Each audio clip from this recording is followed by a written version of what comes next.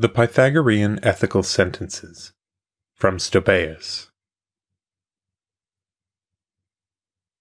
Do not even think of doing what ought not to be done. Choose rather to be strong in soul than in body. Be persuaded that things of a laborious nature contribute more than pleasures to virtue.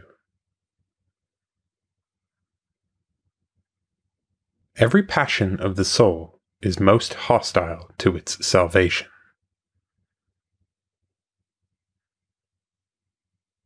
It is difficult to walk at one and the same time in many paths of life.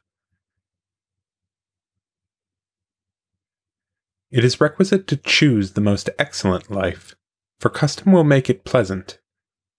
Wealth is an infirm anchor, glory is still more infirm, and in a similar manner the body, dominion, and honor. For all these are imbecile and powerless. What then are powerful anchors? Prudence, magnanimity, fortitude. These no tempest can shake. This is the law of God, that virtue is the only thing that is strong, and that everything else is a trifle.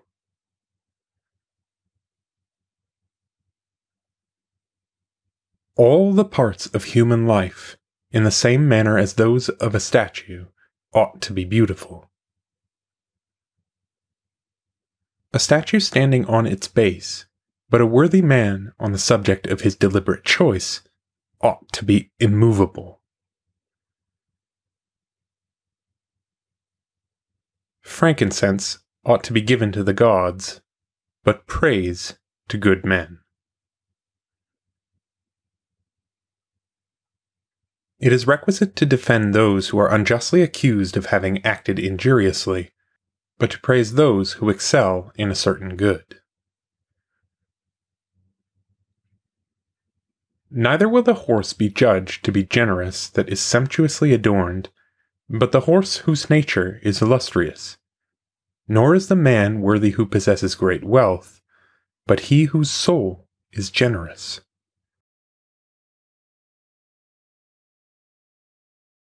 When the wise man opens his mouth, the beauties of his soul present themselves to the view, like the statues in a temple. Remind yourself that all men assert that wisdom is the greatest good, but that there are few who strenuously endeavor to obtain this greatest good.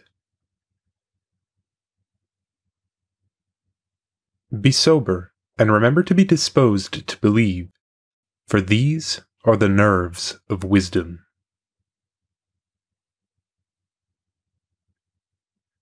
It is better to live lying on the grass, confiding in divinity and yourself, than to lie on a golden bed with perturbation.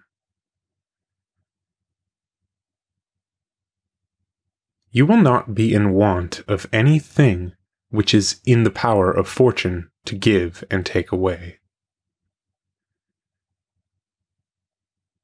Despise all those things which, when liberated from the body, you will not want, and exercising yourself in those things of which, when liberated from the body, you will be in want, invoke the gods to become your helpers.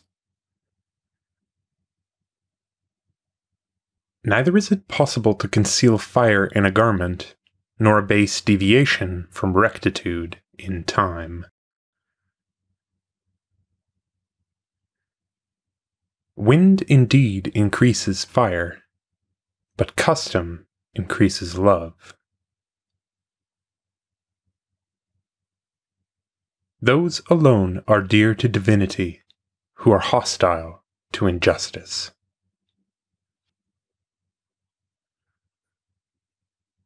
Those things which the body necessarily requires are easily to be procured by all men without labor and molestation. But those things to the attainment of which labor and molestation are requisite are objects of desire not to the body, but to depraved opinion.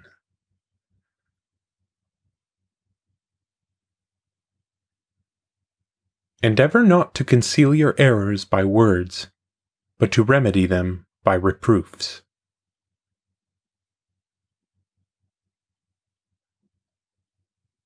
It is not so difficult to err as not to reprove him who errs.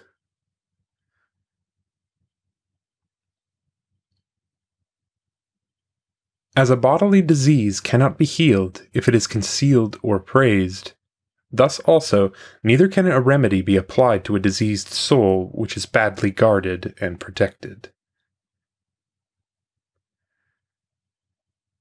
The grace of freedom of speech, like beauty in season, is productive of greater delight. It is neither proper to have a blunt sword, nor to use freedom of speech ineffectually. Neither is the sun to be taken from the world, nor freedom of speech from erudition. As it is possible for one who is clothed with a sordid robe to have a good habit of body, thus also he whose life is poor may possess freedom of speech.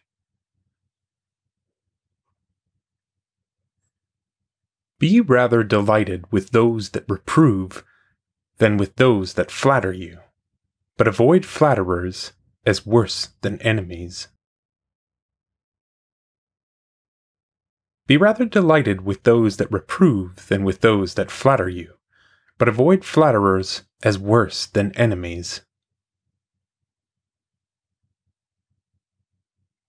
The life of the avaricious resembles a funeral banquet, for it has all things requisite to a feast, yet no one present rejoices. Acquire continence as the greatest strength and wealth. Not frequently man from man is one of the exhortations of Pythagoras, by which he obscurely signifies that it is not proper to be frequently engaged in venereal connections. It is impossible that he can be free who is a slave to his passions.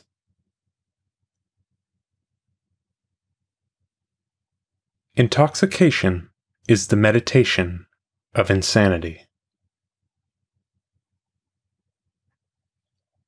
Pythagoras, being asked how a lover of wine might be cured of intoxication, answered, if he frequently surveys what his actions were when he was intoxicated. Pythagoras said that it was either requisite to be silent, or to say something better than silence.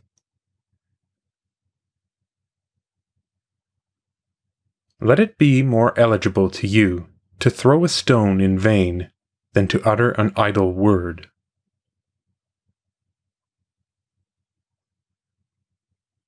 Do not say a few things in many words, but much in a few words.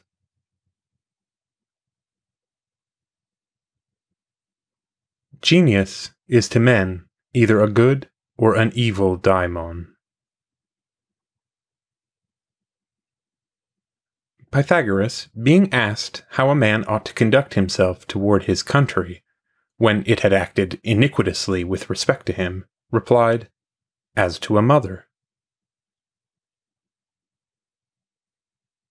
Traveling teaches a man frugality, and the way in which he may be sufficient to himself. For bread made of milk and flour, and a bed of grass, are the sweetest remedies of hunger and labor.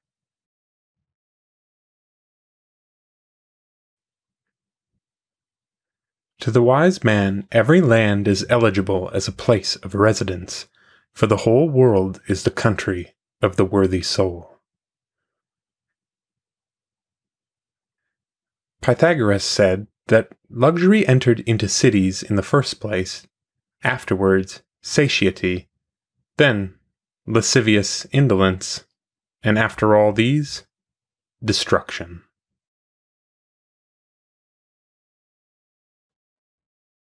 Do those things which you judge to be beautiful, though in doing them you should be without renown, for the rabble is a bad judge of a good thing.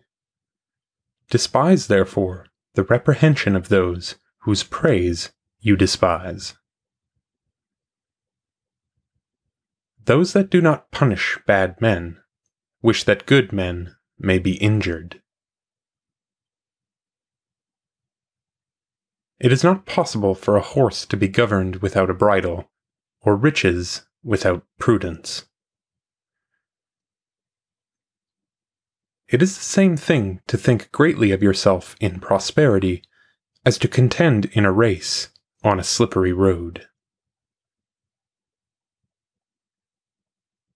There is not any gate of wealth so secure which the opportunity of fortune may not open.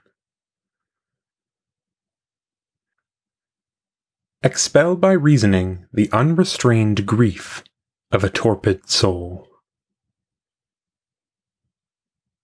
It is the province of a wise man to bear poverty with equanimity. Spare your life, lest you consume it with sorrow and care. Old age is not to be considered with reference to an egress from the present life, but to the beginning of a blessed life.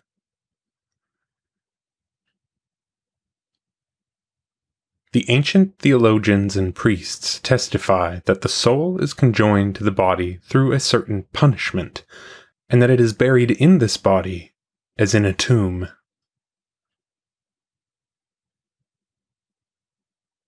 Whatever we see when awake is death, and when asleep, a dream.